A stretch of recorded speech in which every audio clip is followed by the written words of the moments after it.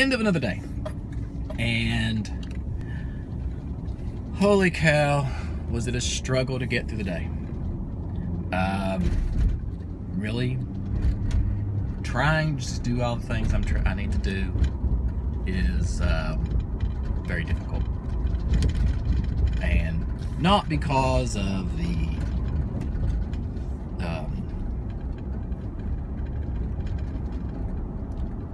type of work it is, just so many things keep going on. But I did listen to the Apple event in the background, so basically I turned it on, put my headphones in, didn't watch it. Well, I watched parts of it. I'm not gonna lie. It's kind of cool. I like some of the stuff. New Apple Watch with LTE. The iPhone 8, iPhone 8 Plus, and the iPhone 10. Cool. The iPhone 10, I just have one question I'd like to answer. I'd like to have answered. The face recognition. Alright, cool. I've had that on my Surface for quite some time. It's how I log into my Surface. But I said, oh, you have to look at the iPhone. Okay, so if a cop wants to unlock your phone, can he just, like it says it happens instantly, can he just do this in front of your face and lock it, swipe up really quick, and now he's got access to your phone? That doesn't seem right. Basically, it sounds like to me, if I got one of those, I would completely disable that feature and just use a passcode, because I don't think that would actually be something I'd want to risk. No, I'm not saying that a cop unlocking it, but what, somebody else unlocking it, or it just seems a little iffy. So, I mean, I think I'll probably just, I mean, I will get a Plus. If I get one, it could be the 8 Plus. I would like that. I like that bigger screen. Those face tracking stuff sounds really cool. But sounds like what they're doing is they're putting the stuff that they were going to put into the next version, like the iPhone 9 or the 8S or whatever you want to call it. They put that into the iPhone 10. So basically, what's probably going to happen is they're going to use the iPhone 10 to beta test all that stuff. And once it's done, then the iPhone 8S or iPhone 9 will have it. I mean, granted, this is not going to be the only place you're going to get this. It's just the first place you're going to get it. So, yeah, I don't know. Some of those things don't seem like they are that big of, I'm not sure. It's only a few $100s more. The screen's bigger. I don't know if that little area at the top where it's kind of like cut out for the camera and everything, that might get really annoying to me. I don't know. Some of the stuff they had talked about was stuff I don't remember. Oh, new Apple TV. Cool. Amazon Video seems to be coming to it. That's basically the only thing that's been holding me off from getting one, because I have Hulu, Netflix, Amazon, and I would like a place to watch the iTunes stuff. My wife has some iTunes stuff, mostly, but right now I'd prefer to use a Roku player. I like the Roku. I like the design better. But maybe the Apple TV will have something that push it into the next level and make you want to get it. I don't know. The augmented reality stuff is, yeah.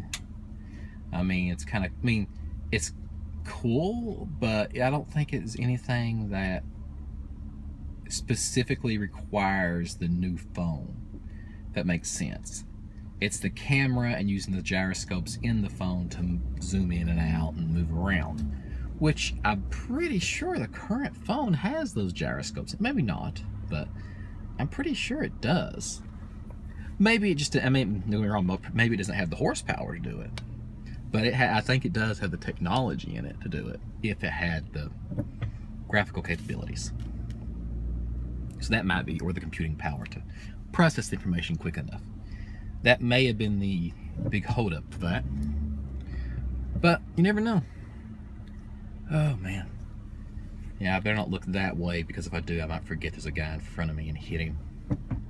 I've seen people do that a lot. Well, nobody's there, so I can go. But Apple puts on a good show. Their hardware is pretty good. I do like, I mean, I have an iPhone, I have an Apple Watch, I have a Mac at home. But I do see that there are things that are iffy about them, if that makes sense. But I don't know. Hopefully that will do good. I don't know how. It does make me wonder how many people. I wonder if it's going to be easier to get the iPhone 8 because people are going to be waiting for the iPhone X. I don't know. I might just go ahead and get an iPhone 8. I don't know if I want to wait, because my phone is getting a little long in the tooth, as they say. But anyways, talk to you later than that.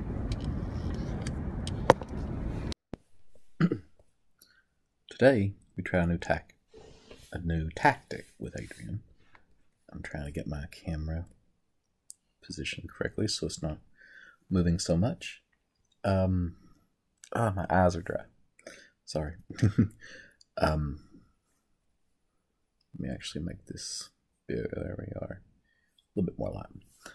But we basically turned no TV on, no nothing like that, because tomorrow he has to get up early to go to preschool. So, me and him played. My wife got home. She played with him also. So y'all played together, the dogs and Adrian and everything. And then about 7 o'clock, we sit down and I was like, okay, pick a book out, I read to you. And all those books over there. Can't get my thing to rest on my shoulder. I read all those and half of those before he really got tired. And then I was like, okay, it's time to really lay down and try to go to sleep. So we have this little like sleeping bag thing. It's got a dog's head. That's where the pillow is. And he basically laid on that for a little while, and then he sat beside me, and he fell asleep about 2 seconds after he sat beside me.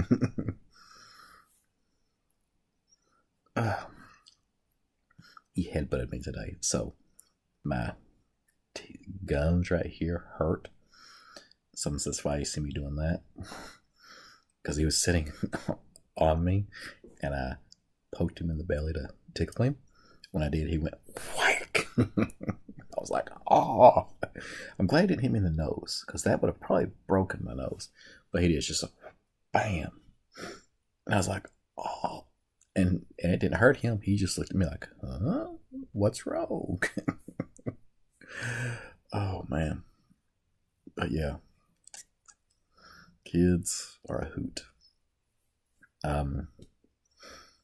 He did fall. It was about 9 o'clock when he fell asleep. Yes, that is like a little over around 2 hours of reading. My throat is still sore. I had a water bottle sitting right here somewhere. I was going to take a drink from. I remember to take my glasses off this time. Water bottle.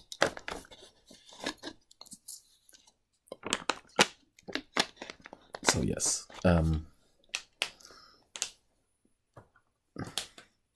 everything went well. I'm hoping that he'll sleep good tonight. Hoping that he will sleep all the way through the night. And that tomorrow morning, when he wakes up, he'll want to eat. Because a lot of times he does not want to eat. Because we have two problems. One, he needs to eat when he first gets up. You're thinking, okay, why? He doesn't. Because, like, yeah, it's a few hours before he goes to preschool. But here's the thing. he gets car sick very, very easily. And if he's eaten or drank anything for like an hour before we get in the vehicle, it just, bleh. I mean, literally, you can drive down the street and he gets car sick. Now, if it's been like an hour to hour and a half, you can go maybe 20, 30 minutes before he expels anything out. So, yeah. That's why you want to eat early when he gets up.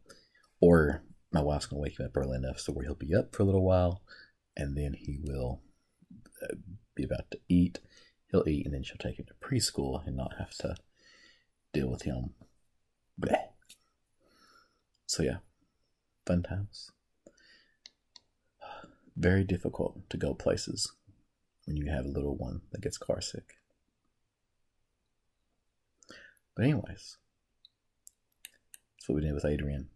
That's basically what I did it for most of the time I did when I got back home. I basically watched some anime. There's this one anime I've actually started watching I'm really enjoying. It's called In Another World with My Smartphone. Yeah, In Another World with My Smartphone. Weird title. The premise of the story is that God was playing around and struck you with a bolt of lightning and killed you. So he's going to reincarnate you into this other world, and you have like all these, you're like a lot stronger, and you have magical powers and everything. So it's like a fantasy world, and you asked for something, and you asked, could I bring my smartphone? Sorry, I didn't mean to make make my camera shake right there. I basically am using my laptop, and part of it's resting on my stomach. So when I laugh, the computer moves. But yes, that is the premise of the anime. Pretty good. I really enjoy it. And a new episode came out. I'm watching on Crunchyroll. If you don't know what Crunchyroll is, it is a anime streaming service that does fan subs. So generally you can watch it there before you can watch it like on Funimation or anywhere else. But anyways, I'm going to get off here because I'm very tired. Reading for 2 hours, especially these little smaller books like that, kind of put you to sleep a little bit. So, hope you had a good day. Mine was good. I love reading to Adrian. Love playing with him. So, can't really say I didn't like it. Just kind of made my throat sore. Talk to you tomorrow.